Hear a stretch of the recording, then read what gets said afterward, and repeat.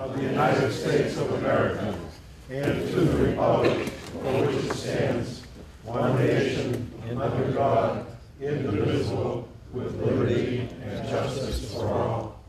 Wednesday, June 14th, marked the annual celebration of our nation's flag.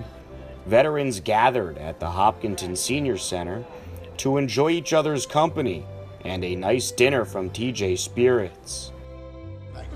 Tonight we are celebrating our veterans. Bay Path Elder Services has funded this event for the dinner. DJ's is catering. Tony is playing the accordion, and he'll be playing some of the military songs. There'll be a little festive atmosphere for it. And it's just been terrific, and our staff is doing the serving and cleaning up, and we're also having a good time.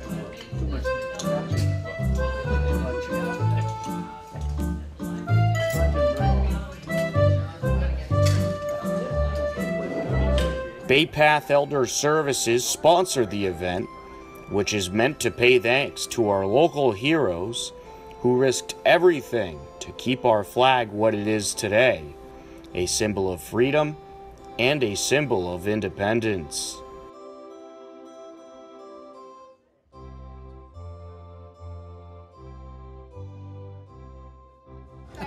So this is the first year you're doing this? Yes, it is. So do you think this is something that you're going to make an annual tradition? Well, it might not be quite an annual tradition, but Bay Path Elder Services is now coming forth with some funding for different types of programs for veterans and for seniors, so we're going to be seeing more interaction with them. I'm going to be playing some patriotic tunes, a little medley of sorts, but when you hear your particular branch song, if you wouldn't mind standing up so we can recognize you. All right.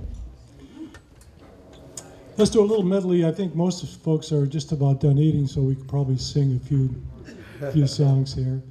We'll start off with My Country 'Tis of Thee, followed by America the Beautiful, a little bit of the Battle Hymn of the Republic, and my favorite slow patriotic tune, God Bless America.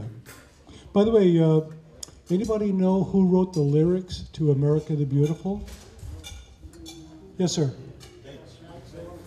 Last name is Bates. Bates. Catherine Bates. Catherine Bates, right, from Wellesley College.